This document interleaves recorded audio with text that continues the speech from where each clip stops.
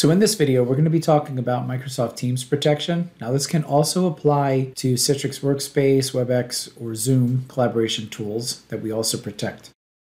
We're going to be working with two different scenarios.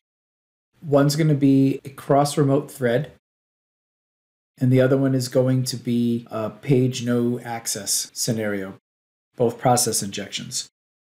You can see that I have self-protection on, so I can show it being protected up front. I'm going to go ahead and start Teams. You can see I have Teams loaded. You can also see that I have Teams in the Task Manager. My command prompt I elevated to Administrator on this machine. And I'm going to go ahead and put one of the two commands in there at this point. You can see 7 processes were found, 0 were terminated. Means we're doing self-protection against the virtual protect, which is the pages no access. So let's go ahead and do the cross-thread. You can see 7 processes were found and 0 were terminated. So both types of process injections we were protecting against for this particular scenario.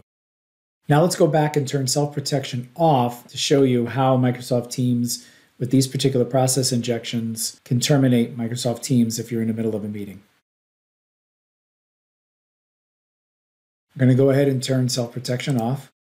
Self-protection again prevents unauthorized changes to software's own processes, registry records, executable and configuration files, and also the backups in the local folders.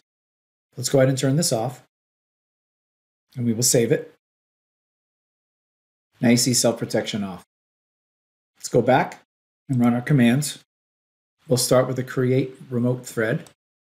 See, 8 processes were found and 8 processes were terminated. My Microsoft Teams is gone. And you can see 2 more in here. We're going to go ahead and run the Virtual Protect Teams one.